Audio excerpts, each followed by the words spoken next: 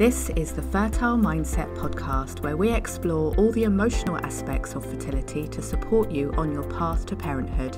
My name is Sarah Holland. I'm the Fertile Mindset coach and a mother to 2 children after my own fertility challenges. I hope you find all the support and inspiration you need within this podcast to carry you forward on your fertility journey towards your own successful outcome.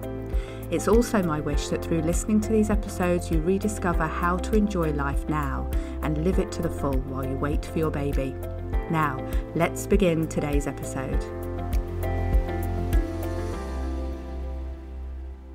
Welcome to episode 9 of the Fertile Mindset podcast. We'll soon be in double figures now, and I'll also soon have a big anniversary and celebration to announce. I'm going to be telling all in a special podcast episode next week, and before then I'll be sharing more about it on social media. The celebration itself starts on Sunday, the 14th of February. Yes, Valentine's Day, but that's not it. You can find out more sooner though by following me on Facebook at Fertile Mindset and Instagram at fertile_mindset. The links are on the webpage for this episode at fertilemindset.com/episode-009. During the celebrations, I'm going to be giving away some one-to-one support with me, so remember to keep an eye on social media and listen in to the next episode. But on with today's episode first. So today we are talking about your fertility support team. Let's look at what a fertility support team is and why you would want one first. I'd love to ask you, what came to mind when you saw the title, Your Fertility Support Team? What did that look like to you? Was it perhaps your medical team, the nurses, doctor, clinic coordinator, or was it closer to home, your partner and any family members or friends who are supporting you? Maybe you thought of online friends from fertility groups who've become your support team, or maybe you imagine a team offering support and guidance, but you don't yet have one yourself and might not be sure how to get started creating one. So let's look at why we would want a fertility support team first. The experience of fertility issues can be a really lonely one. Although you're experiencing something that around 1 in 8 people who try for a baby go through, when you don't know of anyone in your immediate circle of friends, it can feel very isolating. Even if you do have a friend or two who can relate to your struggles, you'll still find that the majority of people you know have no understanding of what you're going through really and find it hard to put themselves in your shoes.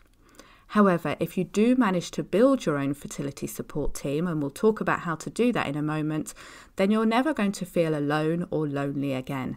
This team can be relatively small, with the majority of people you know being outside of that team, but small can be mighty and powerful, and that's exactly what your fertility support team will be to you. Imagine what it would be like to always have someone you can text or call and know that they will listen when things get tough. Imagine having someone who understands the complexities of the tests and treatments you're going through and who could be your go-to person when you have questions. And imagine what it would feel like to know that you have a group of people who are all supporting you in their own unique ways and are holding that belief with you that one day you will be holding your baby in your arms. I understand that if you've been keeping things to yourself, you may be cautious about telling other people. I think we all approach this in our own ways, and many people tell me that they choose to tell no one or just a few people because they don't want to be overwhelmed by other people's comments, advice, opinions, or even how their news affects them. Others have told me that they regretted telling so many people, and once the information is out there, you can't take it back. So it's understandable if you're feeling protective of this part of your life. When we were trying to conceive our first baby, I was already working in the world of fertility, and I decided to be open about my journey with everyone. Well, not everyone. I didn't tell complete strangers, but I'm sure you knew that already. On the whole, this worked well for me, and there were times when I was feeling low. I was so pleased that I was with a friend who empathised and could give me just the support I needed at that time. However, there were times when I wanted to take back that information too. I remember one time when I was in a group of friends, maybe 4 or 5 of us, standing around chatting in a circle, and one of them reached out her hand, touched my belly and asked, "Any news about this yet?" Everyone looked at her hand, at her hand on my belly, and at me. And then there was this silence, waiting for my answer. Awkward does not even begin to describe how I felt as I said, no news. Still, on balance, I'm pleased that I gathered such a large support team around me, and I was willing to pay the price of occasional awkwardness for the amazing support that I received. Let's look at who is on your fertility support team already, and as we do this, notice if there are any spots that need filling. Starting with your medical team. Even if you've only just started fertility investigations, there may be your GP or family doctor, and if you're with a fertility clinic, there may be several people that are on your team. Your doctor, the fertility nurses, and clinic or patient coordinator. You may have an extended fertility treatment team with support from a nutritionist, an acupuncturist, reflexologist, fertility massage therapist, or any other practitioners who are supporting you and your fertility. Think about who you have on your team to support your mind and your emotions through these challenging times. If you're a regular podcast listener or a member of my Fertile Mindset Sanctuary, or you have one-to-one support sessions with me, then I am firmly on your fertility support team and very happy to be there. You may also have your partner, friends, family members, or other coaches or therapists making up your team. Choose people here who you can trust, feel comfortable opening up to, and can expect empathy and understanding from, as well as the occasional gentle nudge to take action when it's needed, whether that's supporting you to take the next step in researching fertility clinics, or to be by your side as you make complex decisions about treatment options or other paths to parenthood. Lastly, you might already have or want to look for members of your support team online. There are fertility groups and communities all over the internet and on every social media platform. I started my fertility journey back in 2004 when Facebook was just a college project for Mark Zuckerberg and Twitter and Instagram were still years away. Way back then, people came together on forums or message boards, and when I decided to try for a baby, I searched for and found a forum that was all about pregnancy and parenting. As soon as I realised that we had fertility issues, I found support for this too within this very active and helpful forum. I think there were over 3,000 members at the time, and after a few years, a group of 30 of us decided to create our own little forum of friends. We'd all become very close, had met up in person several times, and knew that we wanted to keep in touch even if the forum closed down, which actually it did a short while after. This group of online friends gave me the most amazing support while I was dealing with fertility issues. They listened, they empathised, and I was sent flowers after a pregnancy loss, and I was recommended to a specific clinic when one of the friends recognised that I had the same fertility issues as her, which hadn't been picked up by my own doctor. I booked into that clinic, and the next time I was pregnant, I was given exactly the right support to stay pregnant. And now I have a 13-year-old son who most likely wouldn't be here if it wasn't for that group of online friends. They were an invaluable support through our adoption process too, and a big group of these fabulous online friends visited when our second baby boy arrived. We're all still in touch to this day, supporting each other through parenting now, and some of those babies are now adults. Who'd have thought online friends would stay in touch for so long? So if you're not ready to tell many or any people in your family or group of friends, this doesn't mean that you can't find the support of friends elsewhere. Look online and you'll find people who get exactly how you feel, and you have the option of using an anonymous name when you post online, or look for private groups where you can talk without others eavesdropping.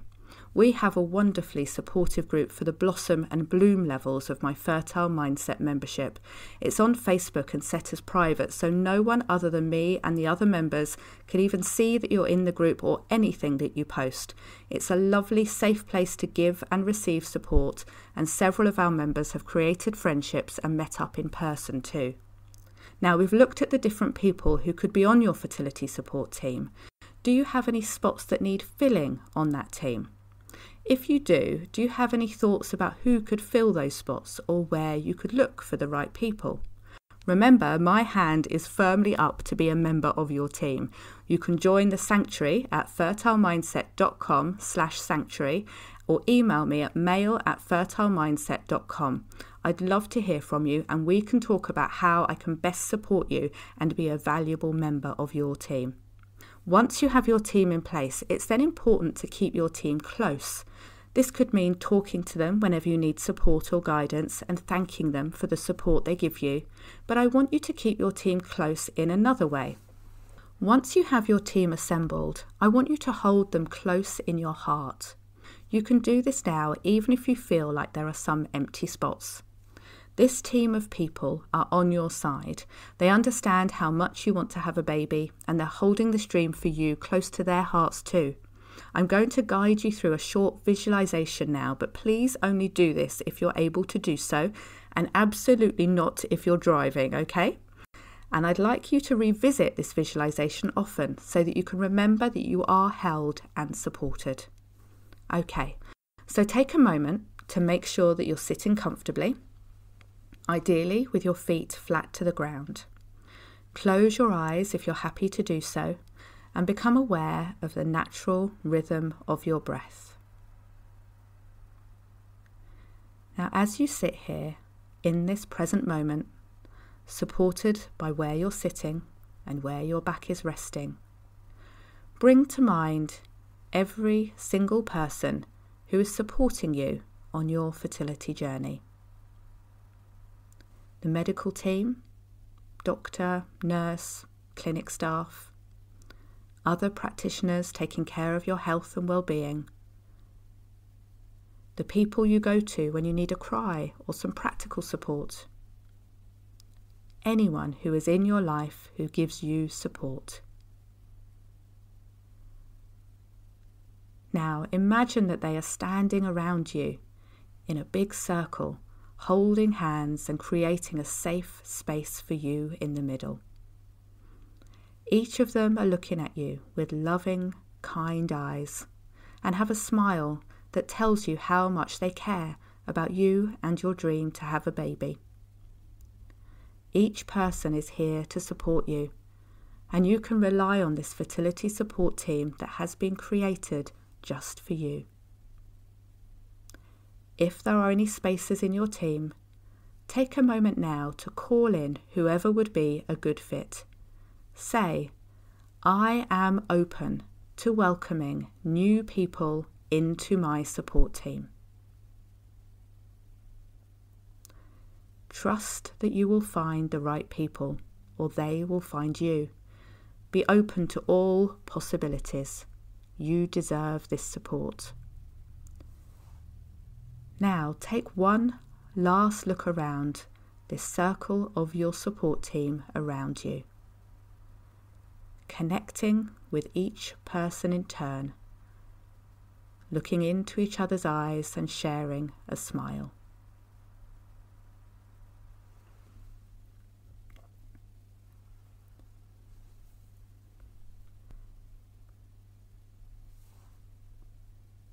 And as you get ready to come back, wiggle your fingers and toes and gently open your eyes.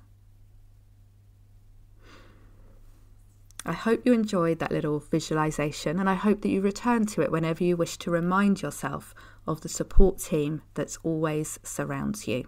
Now, let's end with a little recap of today's episode. So first, we talked about what a fertility support team is and how when you have a support team, you'll never feel alone or lonely again. Then we talked about how it's a personal decision when deciding who to tell about your fertility situation and how there are pros and cons of telling more people. Next, we look at who is on your support team now, all the different places they can come from, and whether there are any spots that need filling. And lastly, I took you through a visualization to keep your team close to you at all times. I hope that you are on your way now to creating a fertility support team that meets all of your needs. For most of us, the path we take to become parents is unexpected and much longer and more challenging than we ever imagined it would be. You do not need to do this alone. You are not meant to do this alone. Reach out for support, build your team, and know that we're all cheering you on. So that's it for today's Fertile Mindset podcast. I look forward to speaking to you next time when I'll be sharing the big anniversary and celebration details with you. I'm so pleased you're listening to the Fertile Mindset podcast, and now I would love to invite you to join us in the Fertile Mindset Sanctuary. The Sanctuary is my fertility support membership, which is focused on taking care of you and helping you enjoy your life while you wait for your baby. In the Sanctuary, I'll guide you through using an amazing technique called EFT or tapping, and you'll soon be feeling less stressed and more joyful. If you're not already in the Sanctuary, do come and join us today, because the best time to start receiving support on your fertility journey is always right now. Honestly, it makes such a difference to have good quality emotional support and techniques that you can pick up and use yourself whenever you need them. Go to fertilemindset.com/sanctuary to join us today. I look forward to hopefully seeing you there and at the next episode of the Fertile Mindset podcast.